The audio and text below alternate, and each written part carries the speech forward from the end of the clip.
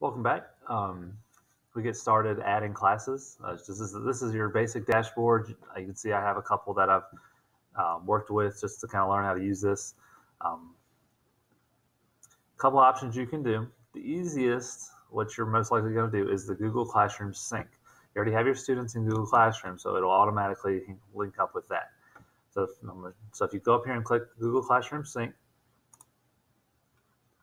I have a ton of classes, so just ignore some of these. I set up a sample one just so I can use, I put a couple fake students in there so we can look at it. So I'm just going to go here and I'm going to go to sync class, and then success, so that's good. Give it a second so we can go back. Now we can exit out of that. So now that class is now on my dashboard. So that's one way you can do it, and we'll go into that in a second. The other way is if you do not have students in Google Classroom, you have to create your class manually. Like you might have a small group or something like that. You can create a class here, and students will be able to join by using this code that you make. We'll just do test sample.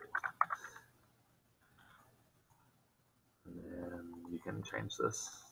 We'll limit to however long your class periods are with this. But you can always go back and change that. So if I start this new class, there's nobody in here.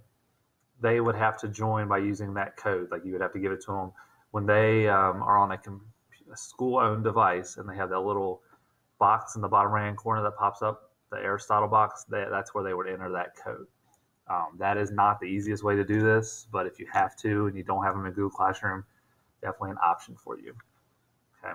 So I don't have any students in here, so I'm not gonna mess with this one. But you can see it's there. Another thing you can do before we jump in, you can create an outline, which what this does is it's like your settings for each class. You can apply them to multiple ones, so you do not have to do the same settings over and over again. You can change just the name for this outline, just like this. Description, you could say maybe I need this for my 6th graders. I don't want them to get on something they shouldn't be on. You can change your settings to allow everything or block everything except for the ones you specifically allow. That's totally up to you. You can add sites.